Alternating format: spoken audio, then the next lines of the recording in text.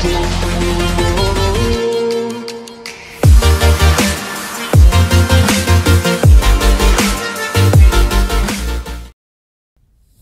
brothers at sea. Welcome back. And seriously, thanks for coming back to watch more of my videos. Today is another episode filled with lessons and tips to improve our foundation of knowledge on board. In this channel, feel free to get everything you want to learn. Last time in our previous episode of diagram series, we learned the main points before using a diagram, and we learned its parts. Now that we know the basics of our diagrams, we can now dig a bit deeper on the what's of our diagram. Come, let us all together learn here in episode 2 of diagram series.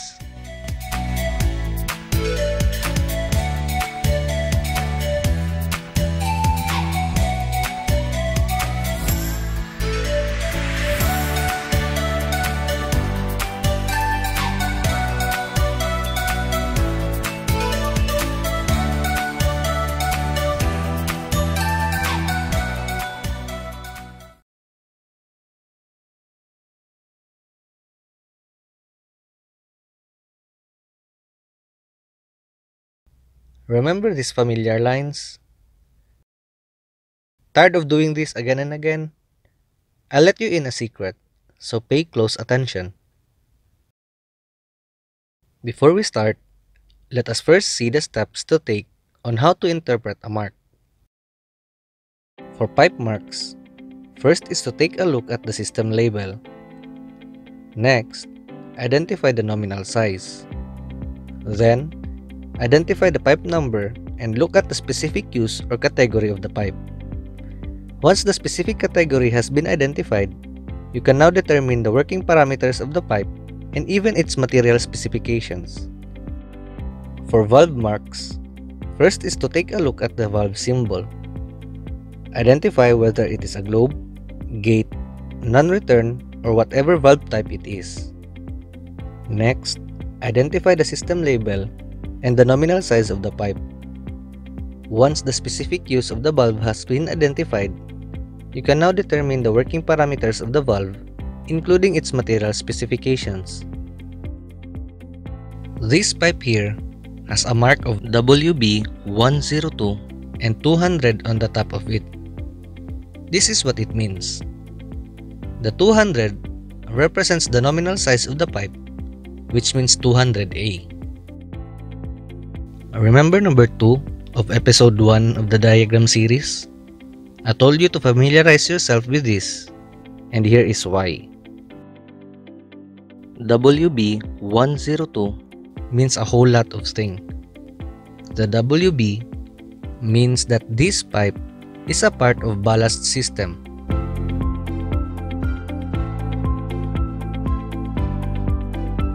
.110 is the pipe number, identifying that it is intended for GS pump suction and after peak ballast. Here we can see that the pipes under this category are STP G370E number 40. Aside from that, we can also see that the design and working pressures are at 0.49 MPa, marked as 5K on flanges and valves, and the design temperature of 45 degrees. Looking further, STP G370 number 40 actually means that the pipe is a carbon steel pipe, schedule 40 pipe. This is now what you can see in the IMPA or International Marine Purchasing Association book, where you are ordering the same type of pipe. To summarize, the pipe WB102 200 is a carbon steel pipe schedule 40 with a working pressure of 0.49 MPa with a nominal size of 200A at a working temperature of 45 degrees Celsius. Amazing, right? Now let's take a look with the valve. The name of this valve is WV035. As you can see, it is clearly labeled that the valve leads to fire bilge and GS pump, and the drawing number is there, as a clear direction where you will trace it next. Again, this WB035 means a whole lot of things. Starting with the symbol, this tells us that this valve is a globe valve. The symbol WB means that this valve is a part of ballast system.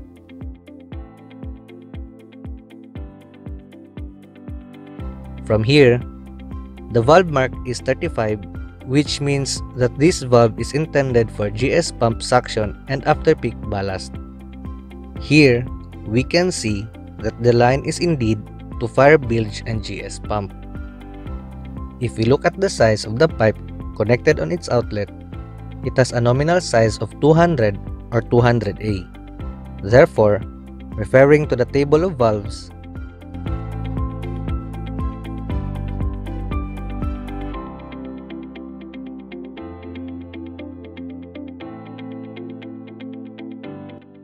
we can see that it is a globe valve with a body of cast iron, a valve disc and seat of cast bronze, and a valve stem of brass with a nominal pressure of 0.49 MPa or approximately 5 kilograms per square centimeter, denoted by the nominal pressure symbol 5K.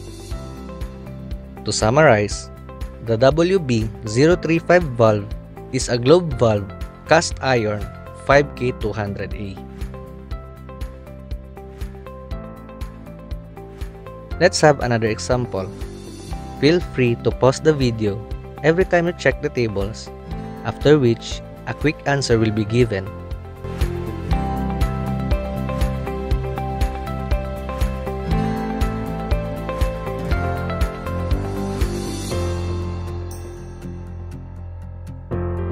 Let's see if we got it right. Here are the answers to this example.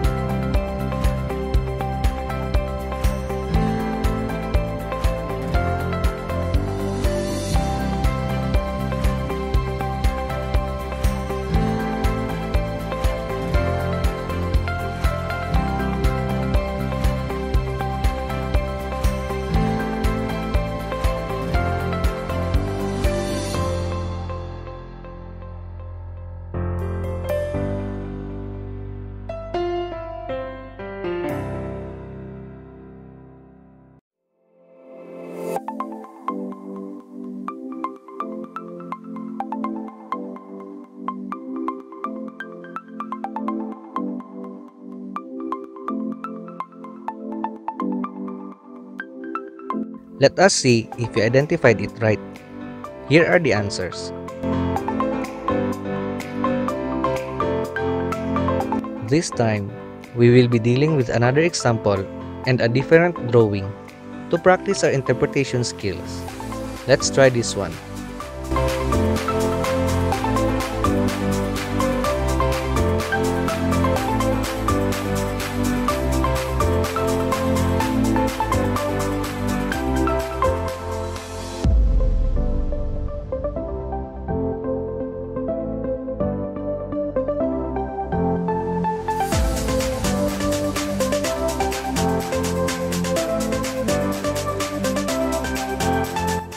Let's see if we got it right.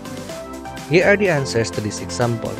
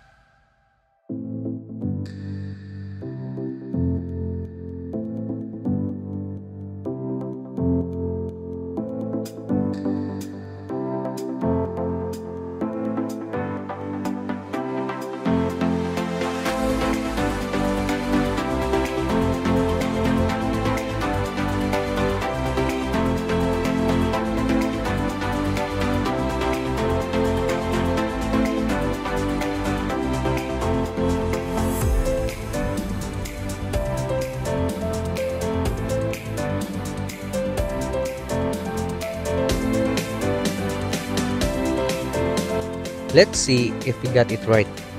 Here are the answers to this example. Did you get it? If you do, then congratulations! You finally get the concept of interpreting the labels. If you don't, then feel free to rewatch the video again and again until you finally understand how it is done and practice more and more until you perfect this skill. I assure you, this comes in handy sooner or later in your journey on board. That's it. I hope you enjoyed and you learned a lot from this video. More videos to come in this diagram series, and I hope you'll come back and watch more.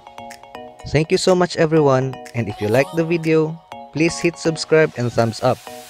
Drop a comment below and let me know what you think. Keep safe everyone.